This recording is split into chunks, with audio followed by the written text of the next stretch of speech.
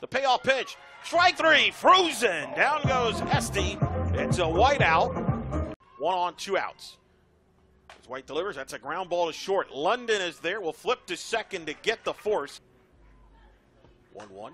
Is Glover. Rips one in the center field. That's going to be over the head of the center fielder and through the wall. Schoppacher's rounding third. She's going home. The throw's cut off. Schoppacher scores. It's an RBI double for Tamisha Glover. 2 balls, 2 strikes. And Esparza rips one into left field. That's going to drop in for a hit. Easily scoring will be Glover from third. It's a stand-up RBI double for Jasmine Esparza. The 2-2. Little tapper back to White. White will throw to first in time. Helped him get 4 bids into the tournament. The 1-2 to swing and a miss as Cutler goes down on strikes. The 2-2 pitch. And Olsen hits one to center. Klarkowski, though, is there and makes the catch. 2-2 the count. Strike three looking. Inside corner painted. White.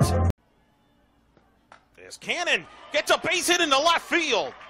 Good start for the Knights as the youngster Cannon is now going to take off to second as an errant throw from the outfield allows her to take second base.